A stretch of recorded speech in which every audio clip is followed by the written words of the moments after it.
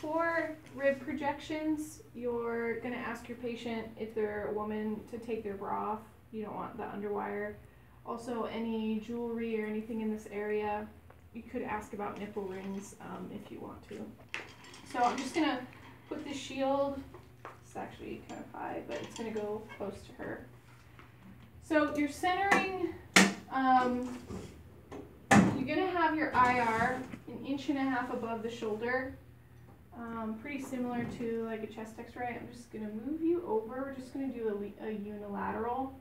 So usually 1.5 inches is maybe a couple fingers of light above their shoulder.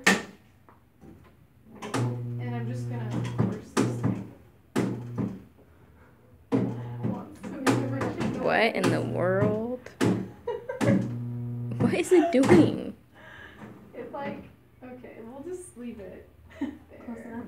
Yeah, it's close enough. We know we're centered, okay? Just gonna bring her arm out just a little bit, that way it's not getting x-rayed as well.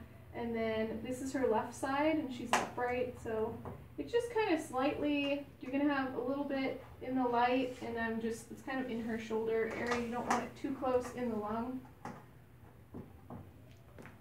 Okay, so just collimating. I have my collimation open top to bottom, make sure I try to get as many ribs open, get as many ribs as possible. And then I have just the slight collimation just on the other side of her midline. That way I can get the rib attachments to the sternum and everything. So this respiration for an AP or PA is on full inspiration. So she'll take a big breath in and hold it. Okay, so for the ribs, you're going to do obliques. It really depends on where the patient is having their rib pain. So if they're having a posterior rib pain, you're going to keep them AP, and you're going to turn the patient towards the board. Okay, so it's a 45-degree angle. This arm is going to come out again, and you're still 1.5 inches above the shoulder with your IR. And I'm just going to kind of collimate a little bit. You have a little bit of light on the outside here. And I'm just going to place my marker. You're still doing her left rib, so it's your left marker. It's about 45 degrees. I'm going to turn it a little bit more. And you still have some of that light kind of on her midline. And she'll take that big breath in again and hold it. Good. Okay. And then go ahead and place your back against the board. So you'll do an AP, you'll do an oblique, and then you'll also do a lower rib x-ray. In Merrill's positioning, it's actually a 14x17 that you'll keep in there to do a bilateral lower rib. But most hospital and outpatient protocol is just a unilateral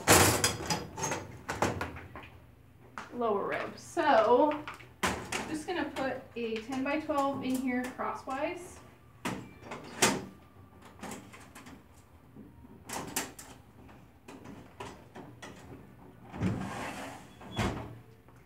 And the bottom of the IR, you're going to want to feel for her crest. And that is where the bottom of your IR should be, is at her crest. I'm going to move this down. And she's just going to move over just a little bit, tiny little step to your right. Good. Keep going. Good. Okay, I'm just going to bring this arm out again. And I'm just collimating to my 10x12 size. And I'm going to move you just a little bit more. So, same thing, left ribs. So I'm marking it left, upright. And I'm just going to make sure that my bucky is lined up. Okay, so because this is lower ribs, you want her diaphragm to come up and out of the way. So she's going to take her breath in, and she's going to blow it out and hold it out so it'll be suspended on expiration. Good, and that's it. The only other way you could do this is if, at least for the obliques, is if you have a patient that has anterior pain, you want to put that closest to the IR. So she would turn around and face the board. So if you're in a PA position, you're gonna turn the side away from the board. So PA away is what you'll remember. So we'll still take a look at her left ribs. She's gonna get as close as she can to the board. And I'm just gonna move you over a little bit. So she's facing it. It's gonna be her anterior side that's hurting, but you want it away from the board here. Keep going, good. This arm is just gonna come out and take a step forward for me. Good.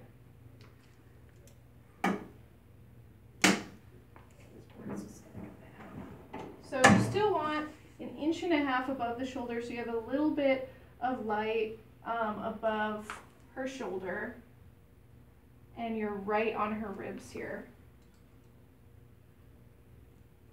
And I'm just gonna bring your arm out. And she's still at a 45 degree. So PA away if they have an anterior pain or anterior affected side. And then I would mark it over here on this side since this is her left. And she'll still take a breath in and hold it. Okay, good. That's it.